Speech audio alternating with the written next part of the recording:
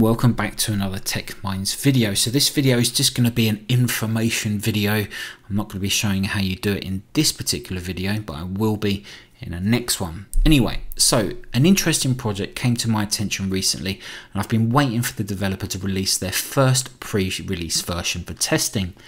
In the past couple of days, this exciting new product has been published to GitHub.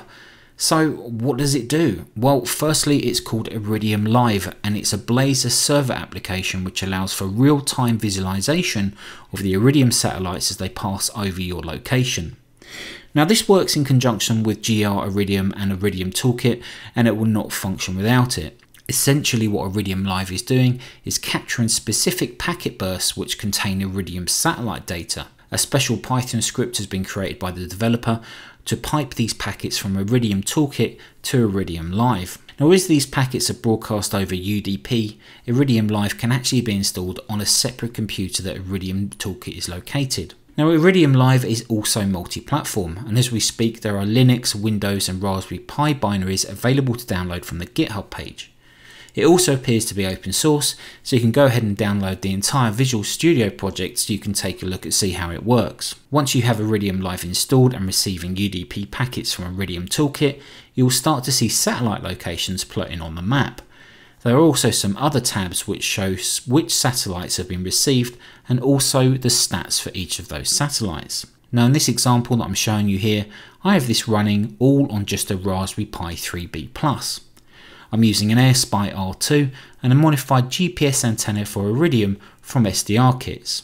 Now, this took me some time to get working, purely because the resources on the Pi 3 are quite limited, especially if we're wanting to decode Iridium packets on the fly, run a web server application, and then go ahead and view all that information.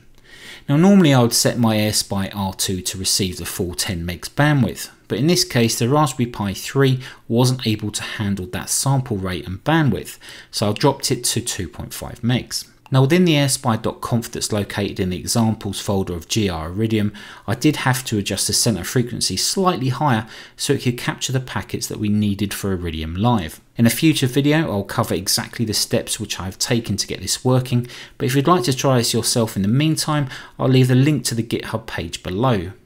Now, as I mentioned before, IridiumLIVE will work on multiple platforms, so if you already have a working GR Iridium and Iridium Toolkit installation, then adding this core web app will be actually quite easy. So there we go, that's just a quick update, quick video on this exciting new tool that's just been released.